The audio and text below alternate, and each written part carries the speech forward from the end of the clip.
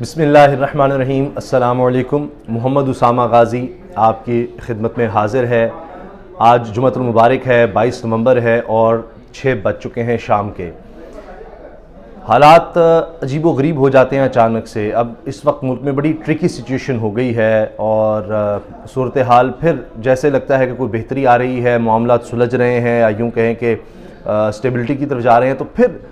ایک ایسے لگتا ہے کہ کیفیت بدل رہی ہے۔ عمران خان صاحب نے آج جو تقریر کی ہے اس میں بہت سے پیغامات ہیں۔ ایک تو اس میں نظر آ رہا ہے کہ وہ خطرہ محسوس کر رہے ہیں بہت زیادہ اپنے لیے، جس طرح کہ انہوں نے باتیں کہی ہیں۔ مثال کے طور پر ان کا یہ کہنا کہ مافیا سے جو بھی ٹکراتا ہے تو اس کو ایسے لگتا ہے کہ اس کی کرسی خطرے میں ہے، اور اسی وجہ سے پھر انہوں نے مثال دی کہ پرویز مشرف ہو چاہے اس کو بھی پھر ڈیل کرنا پڑی اور میاں نواز شریف صاحب کو بھیجنا پڑا ملک سے شریف خاندان کو، کیونکہ ہر جگہ پر مافیا بیٹھا ہوا ہے اور جب بھی آپ ان لوگوں کو پکڑنے کی کوشش کریں گے تو مافیا کھڑا ہو جاتا ہے۔ انہوں نے کہا کہ تبدیلی اسی وجہ سے نہیں آ سکتی۔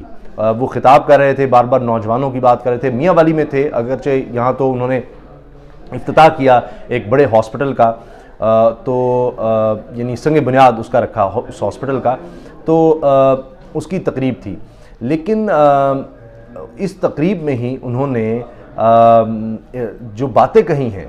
اس سے نظر آ رہا ہے کہ بہت زیادہ دباؤ محسوس کر رہے ہیں عمران خان صاحب، لیکن ساتھ ہی ایسے لگتا ہے کہ وہ کہتے ہیں کہ وہ کچھ بھی کر لیں، وہ ان کا مقابلہ کریں گے۔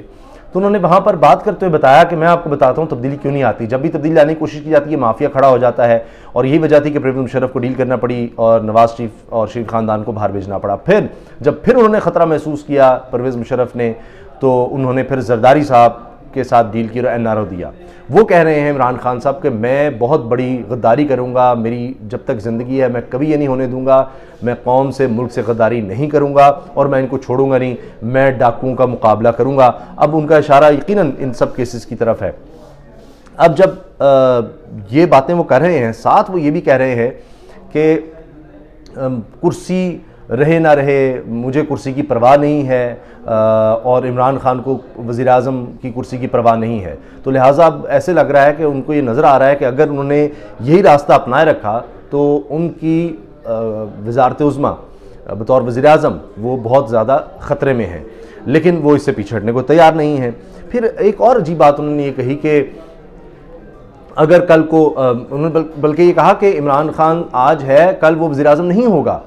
یہ بڑا ایک عجیب جملہ ہے کہ عمران خان صاحب خود کہہ رہے ہیں کہ آج عمران خان ہے کل وہ وزیر اعظم نہیں ہوگا، تو نظام کیسے چلے گا؟ تو ایسا نظام دے کر جانا ہے کہ آپ کے مسائل حل ہوتے رہیں، آپ کا کام ہوتا رہے۔ تو اس کے لیے انہوں نے پھر بلدیاتی نظام کا ذکر کیا کہ ہم ایسا بلدیاتی نظام لے کر آ رہے ہیں جو گاؤں کی سطح پر ہوگا، وہیں پر ڈائریکٹ فنڈز جائیں گے۔ آپ دیکھیں گے تھانہ سے ہی چل رہا ہے، جتنے بھی وہاں کے معاملات ہیں گاؤں کی سطح پر ہوں گے کہ وہاں پر جو ڈی ایچ کیو ہے، جو وہاں علاقائی سطح پر جو ہاسپٹل ہیں وہاں صحیح کام ہو رہا ہے نہیں ہو رہا، سکولز کو دیکھیں گے تو ان کو امپاور کریں گے۔ اور اسی طرح انہوں نے کہا شہروں میں جو بھی میئر ہوگا وہ دیکھے گا کہ کام ٹھیک ہو رہے ہیں یا نہیں ہو رہے اور فنڈنگ کس طرح آنی ہے۔ تو کہہ رہے تھے کہ ہم نے امپاور کرنا ہے، ہم نے صوبوں کو اختیارات تو دے دیے ہیں، صوبے آگے ابھی تک نہیں پہنچا رہے، تو اس کام پر ہم نے آنا ہے۔ لیکن یہ جب وہ بات کر رہے ہیں تو ان کا یہ کہنا کہ جناب کل میں ہوں گا یا نہیں ہوں گا، تو اس کا مطلب ہے کہ وہ ان کو لگ رہا ہے کہ یعنی اگلے کچھ مہینے بڑے مشکل ہیں، ورنہ وہ یہ کہتے ہیں کہ جی میں یہ دے کر جاؤں گا، ہمارے پاس 4 سال ہیں، اس میں سب کچھ امپلیمنٹ کر دیں گے، یا اس کے بعد بھی ہم جیت جائیں گے اور آگے ہم نے کرنا ہے، میں دیکھوں گا سارے معاملات، خود ان چیزوں کو دیکھوں گا۔ اب یہاں پر جب انہوں نے یہ اپنا کیس ایک طرح سے بلڈ کیا عمران خان نے، تو وہاں پر لگ رہا ہے کہ ان کا ٹارگٹ یہ صرف یہی نہیں، بالکل جو کنٹینر پہ تھے سبھی کو انہوں نے کہا کہ جی فضل الرحمان نے جھوٹ بولا، مدرسے کے بچوں کو بلایا جھوٹ بول کر کہ جی یہودی جھنڈا یہاں پر لہرایا جانے والا ہے، کوئی ختم نبوت کو خطرہ ہے، اس طرح کے معاملات سب جھوٹ تھے۔ پھر ایک دفعہ پھر انہوں نے بلاول کو بھی تنقید کا نشانہ بنایا، شہباز شریف کو بھی تنقید کا نشانہ بنایا۔ تو یہ ٹارگٹ ہے، لیکن جس طرح انہوں نے کہا کہ ملک میں جو تباہی آئی، مہنگائی آئی، ہم نہیں لائے، یہ پچھلی حکومتوں کی وجہ سے ہوئی ہے، ملک کا خسارہ اتنا زیادہ تھا، قرض کا بوجھ اتنا تھا کہ ہم اب سرپلس میں چلے گئے ہیں، یعنی ہم ڈالر اب زیادہ کما رہے ہیں پچھلے مہینے میں دیکھا جائے اور خرچ کم کر رہے ہیں، لیکن قرض اور سود نہ ہوتا تو ہم بہت آگے چلے جاتے۔ تو انہوں نے یہ بھی کہا کہ میں مہنگائی ختم کر کے دکھاؤں گا، اور یہ مہنگائی پچھلے دور کی وجہ سے ہے، ان لوگوں کی وجہ سے ہے کہ ملک کو اتنا مقروض کر دیا، اور انہوں نے کہا کہ اس وجہ سے ملک تباہ ہوا، معیشت تباہ ہوئی کہ منی لانڈرنگ کی گئی۔ پھر یہ 8 ارب روپے کے گھر میں رہتا ہے شریف خاندان وہاں پر، اور اسحاق ڈار کے والد کی سائیکلوں کی دکان تھی، تو اتنا پیسہ ان کے پاس کہاں سے آ گیا، ان کے بچے ارب پتی کیسے ہو گئے، سب منی لانڈرنگ کی وجہ سے ہوا ہے، میں ان کو نہیں چھوڑوں گا، کسی بھی صورت نہیں چھوڑوں گا، یہ سب باتیں وہ کرتے رہے۔ اب جس طرح میں نے عرض کیا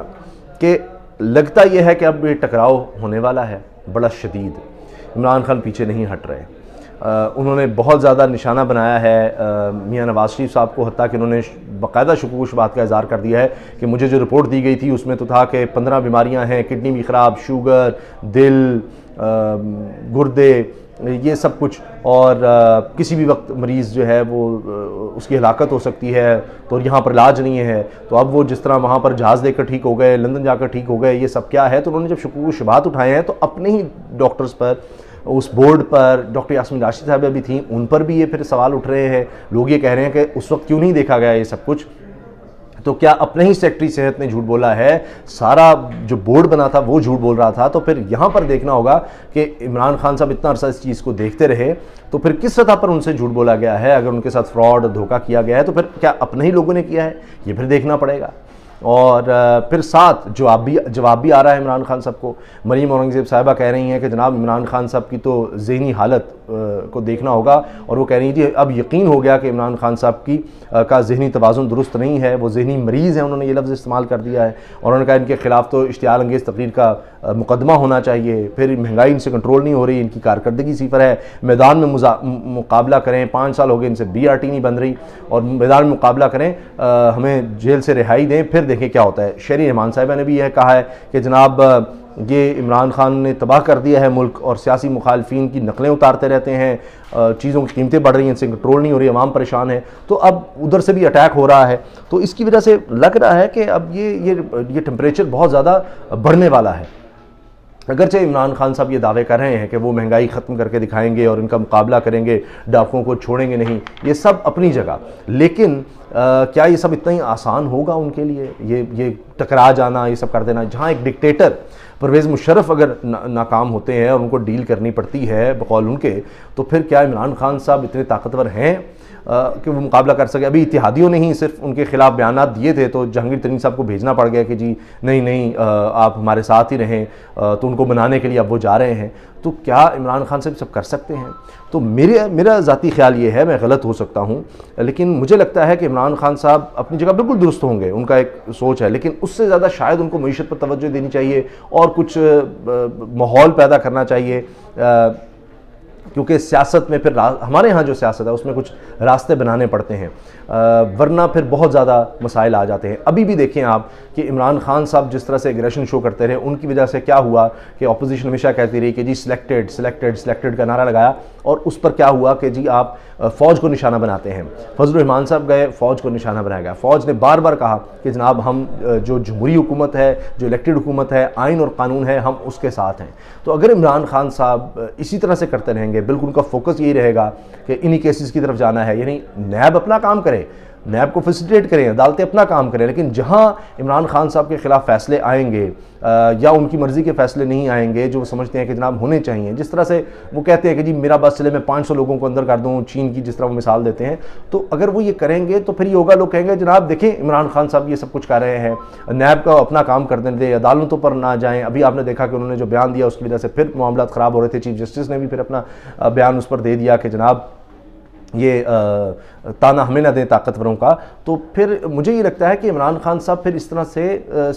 یعنی صرف اپوزیشن ہی نہیں، پھر اور بہت سے لوگوں کو اپنے خلاف کر لیں گے، اور پھر یہ سارا بوجھ جو ہے پھر بیانات کی وجہ سے اداروں پر بھی آتا ہے، فوج پر بھی آئے گا، وہ کہیں گے دیکھیں جی آپ لے کر آئے، جو ایک الزام لگایا جاتا ہے وہ پھر دوبارہ سے ایکٹیو ہو جائے گا۔ ابھی تو مریم خاموش ہیں، آج بھی انہوں نے کوئی بیان نہیں دیا، لیکن پھر دوبارہ جب پیشیوں پر جائیں گی، پھر بیانات دینے شروع کر دیں گی، پھر اسی طرح کی وہ باتیں شروع کر دیں گی، تو اس سے پھر ملک میں انسٹیبلٹی، عدم استحکام ہو جائے گا۔ تو اب میاں نواز شریف صاحب بیمار ہیں، یہ ہو سکتا ہے کہ عمران خان صاحب کو جتنا بتایا جا رہا تھا یا جو سمجھ رہے تھے عمران خان صاحب کو جی اتنے زیادہ بیمار ہیں کہ جس طرح خود یاسمین راشد صاحبہ نے پریس کانفرنس میں کہا کہ ان کو انجائنا کے اٹیک ہوئے ہیں اس وقت، تو طبیعت ان کی خراب ہوگی، تو کیا صرف عمران خان صاحب کو اس طرف اتنا زیادہ فوکس رکھنا چاہیے کہ ان کی کرسی ہی خطرے میں پڑ جائے اور ان کی وزارت عظمیٰ ہی خطرے میں پڑ جائے، اور یہ جس کو خود کہہ رہے ہیں کہ مافیا اتنا طاقتور ہے، تو وہ کہتے ہیں کہ جی ورنہ ملک کہیں نہیں جا سکتا، وہ اپنی جگہ ٹھیک کہہ رہے ہوں گے۔ آپ آپ کی رائے بالکل عمران خان کے ساتھ ہو سکتی ہے، لیکن میں صرف کہہ رہا ہوں کہ پھر اگر ان کی کرسی چلی جائے گی، اگر ان کو اتنا خطرہ ہے تو پھر وہ کیسے یہ بلدیاتی نظام لائیں گے، کیسے معیشت کو بہتر کریں گے، کیسے مہنگائی کو کنٹرول کریں گے، اپنا ایجنڈا کیسے پورا کریں گے؟ 4 سال، وہ 1 سال تو گزر گیا، تو اگلے 4 سال اگر ان کو نہیں ملتے مزید تو پھر وہ کیا کریں گے؟ تو لہٰذا وہ خود واضح کر رہے ہیں کہ خطرہ ہے، تو پھر ان کو کوئی نہ کوئی راستہ یا اس چیز میں کچھ دیکھنا تو پڑے گا۔ ظاہر ہے کہ اس کی مثال یہ ہے کہ جب اتنا زیادہ دباؤ آتا ہے، اب جس طرح یہ دھرنے میں سب اکٹھے ہو گئے تھے تو پھر ان کو اپنے اتحادیوں کی ضرورت پڑی، تو اب بھی جہانگیر ترین صاحب جا رہے ہیں اتحادیوں کے ساتھ، تو سیاست یہی ہے، ورنہ پھر ان کے لیے حالات کنٹرول کرنا شاید بہت مشکل ہو جائے گا عمران خان صاحب کے لیے، اور معاملات ان کے ہاتھ سے نکل نہ جائیں۔ باقی دیکھیے، اللہ تعالیٰ پاکستان کے لیے بہتر کرے، ہم تو دعا ہی کر سکتے ہیں۔ اجازت دیجیے، اللہ حافظ، پاکستان زندہ باد۔